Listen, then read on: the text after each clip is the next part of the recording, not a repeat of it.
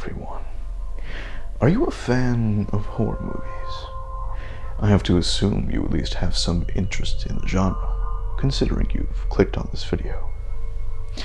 Have you heard studios and advertisers talk about how scary their movie is, often claiming it's the scariest movie of the generation?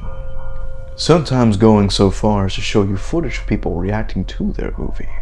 All this hype gets you to go see it, but you walk out of the theater disappointed because it wasn't scary in the slightest, failing to even at least be a decent movie.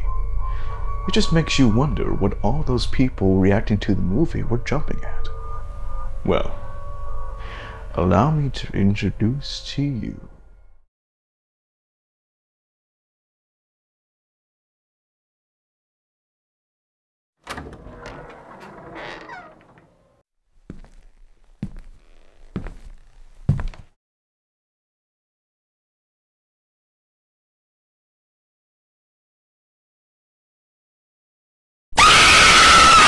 the jump scare. A jump scare is a filming tool often used in horror movies, used to elicit a reaction out of the audience, specifically used to scare you enough that you jump out of your seat, hence the name jump scare. But therein lies the problem that I have with jump scares. They don't actually scare you.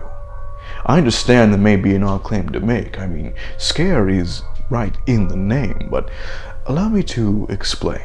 Have you ever had a friend wait behind a corner, knowing that soon you'll have to turn said corner, and once you just begin to navigate your way around the bend,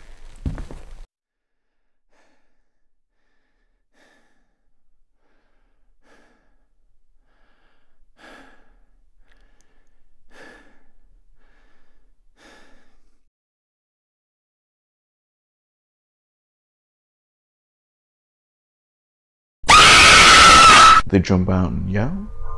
A common expression after they've done so is, "Hey, you just scared me." But that's not entirely accurate, is it? To say you were scared by something is to imply that you are afraid of that something. But allow me to ask, what are you afraid of in that moment? Your friend that just jumped out at you? That wouldn't really make sense, would it? If your friend is someone worthy of your fear, I should wonder why they're your friend in the first place. The hallway? I should hope not. Hallways are part of almost every building. The feeling that there might be someone hiding behind a corner in front of you? That one I could definitely understand. However, in this example, you weren't even considering that maybe there might be someone there.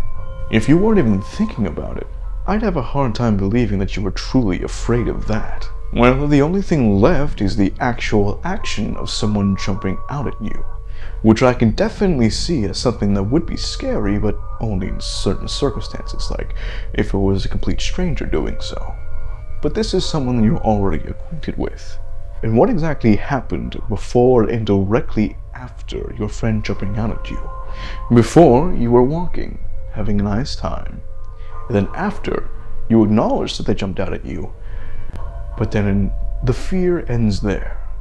The anxiety ends there. And you go back to what you were doing previously. I wouldn't say that exactly seems like you were stricken with fear in that moment. Afterward, you're certainly not afraid to turn every single corner you come across now, are you? Well, you should be. Who knows what's just waiting behind there, a few feet away. Waiting. But if what you experienced in that moment wasn't fear, what was it? It was surprise. They startled you, not scared you. They played on the fact that humans evolved to react to sudden sounds and movements. We had to. That's what helped keep us alive during our development as a species. And that's also why filmmakers use jump scares, to activate that fight or flight response in you. However, just like any tool, jump scares can be misused. In order to get cheap reactions, some filmmakers just throw undeserved jump scares in their films just to say, hey, our movie is constantly making people jump out of their seats. They use it in place of actual scares, which doesn't make for a good scary movie. You have to build up to a jump scare and use it to accentuate your scares. Only then is it used effectively, and I'll prove just that. Allow me to pose to you two scenarios, Scenario A and Scenario B.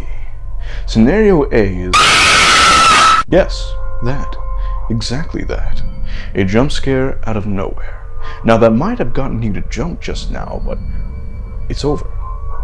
You've processed what happened and now we're moving on. That's it. That's the whole jump scare. Now, for Scenario B, picture this.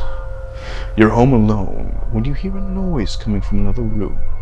You determine the sounds are coming from the bathroom.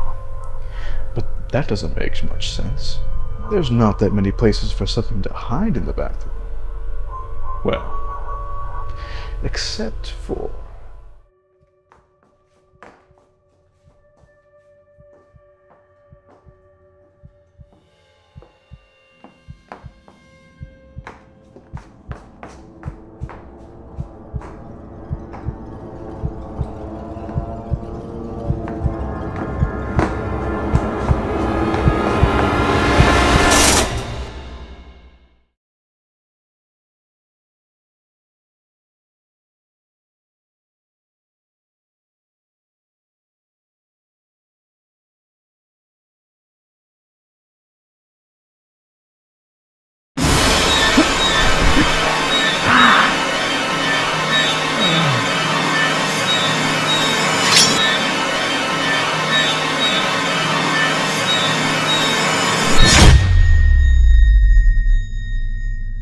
So, which is scarier, A or B?